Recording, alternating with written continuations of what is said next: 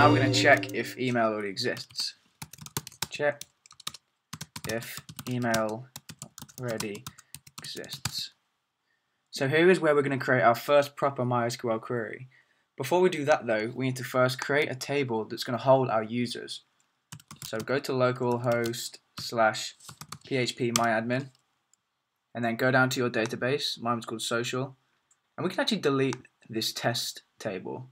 So we can click on test, we can go operations, and then we can go down to delete the table, drop right here.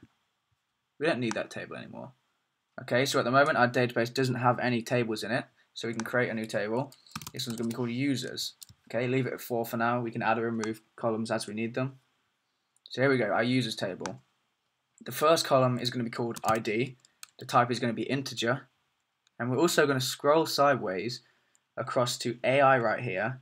Check that box, which means auto increment, meaning that whenever a new entry is added to that table, the number in the ID column will increase. For example, the first data inside it will have 1 for the ID column. The next one will auto increment to 2 and 3 and 4 and whatever number it needs to for the data that's in there.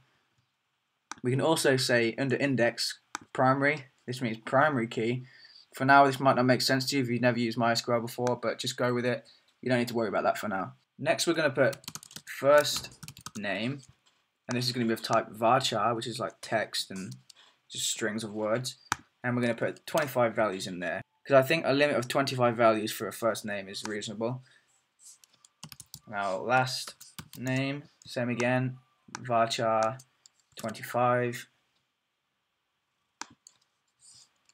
username is going to be voucher, and let's just put 100 in there for now. We can come back to that when we figure out how we're going to implement the username. Now we're going to add a few more columns, so let's just add 4 for now. At the top, add 4 columns. And we're going to put email. This is going to be type voucher as well, and give it 100. Password, it's also going to be voucher. Give this 255, which is the maximum amount of values it will allow, because we're going to encrypt the passwords and we don't know how long the passwords are going to be after they've been encrypted. So to be safe, we'll just put 255 in there. We try and predict these values as accurately as we can, just to try and reduce space wherever we can. So now we're going to put sign up underscore date, and this is going to be type date. We're also going to have one called profile pic. This is going to be voucher, and just put 255 for now. And we're going to go and add 4 more columns. I know it's a lot, but we need this much.